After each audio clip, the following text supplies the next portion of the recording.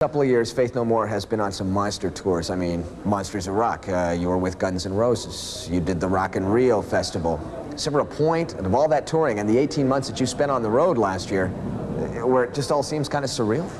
Well, in certain instances, like the Monsters of Rock thing, things that we weren't really comfortable, I think, is when we start to realize that this is too much. I mean, like Monsters of Rock, we had no business being on that bill. I mean, we're not that kind of a band, I don't think, that gets up there and does the traditional guitar solo sort of rock thing. And like the Guns N' Roses thing was such a huge production. I mean, their whole way of touring was just so massive and so surreal. It was like, you know, a world unto itself.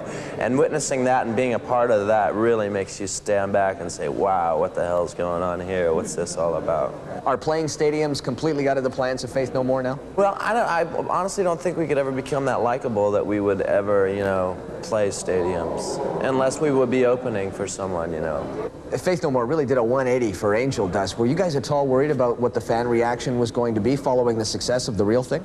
Not really, because I think we were at the point where we sold way more records than we thought we would ever sell on our last record. So kind of, I think looking back at that, I think we're playing more to the people who kind of were into us in the first place.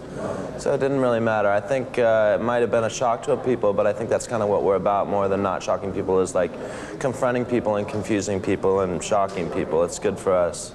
Faith No More's got a new EP out now. What's it called? It's called Songs to Make Love To. Okay. Containing what? It's originally started out to just be an easy listening EP.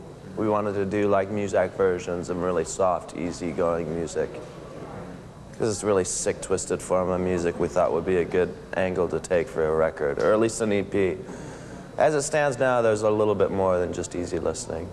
But I think there's going to be about 4 or 5 songs on it. Okay, Roddy, let me ask you. Let me get your seal of approval to the song that's best to make love to, as far as you're concerned. I don't know. I like techno, hard and really fast. As far as the EP goes, maybe Midnight Cowboy, I think, will probably work best. All right. But that's not really my style. So you can't personally endorse it, but... No. Not for me to make love to.